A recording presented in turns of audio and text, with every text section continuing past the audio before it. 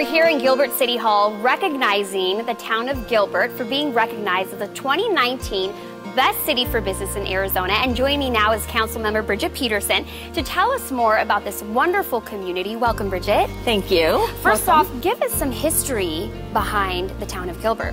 Gilbert is 99 years old this year. Next year in 2020, we'll be celebrating our centennial. Gilbert has a long history here in the Valley, being the hay capital of the world from many years ago, and we're known for now our great restaurants, our great businesses, and of course our kind people.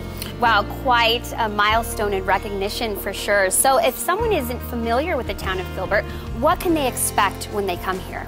I think they can expect for people to be very friendly, kind, open, and they're going to have very delicious food, especially if they visit our Heritage District. Absolutely. So the town of Gilbert definitely has experienced significant economic growth. Why is that?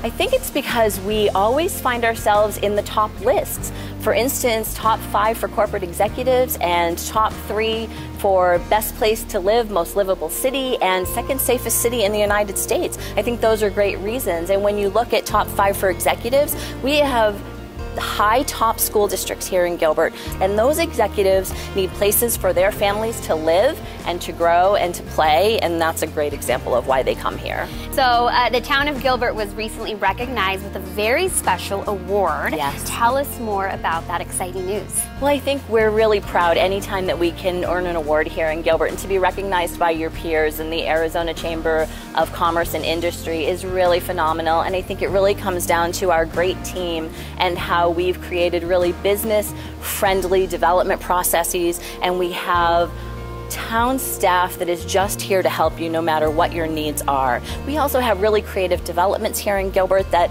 businesses want to be a part of, and really great access to the freeways so that, again, they can get around the valley any way that they need to or any time that they need to. As we move forward and look for our future, we're looking at being innovative, being creative, being a really good partner to our businesses, to our education, to our residents, and finding ways that we can take this town into the future. We're 250,000 people now. We know that we're continuing to grow and probably going to add maybe 80,000 more people. So there's always those growing pains, but we look to do that in a really creative and innovative manner.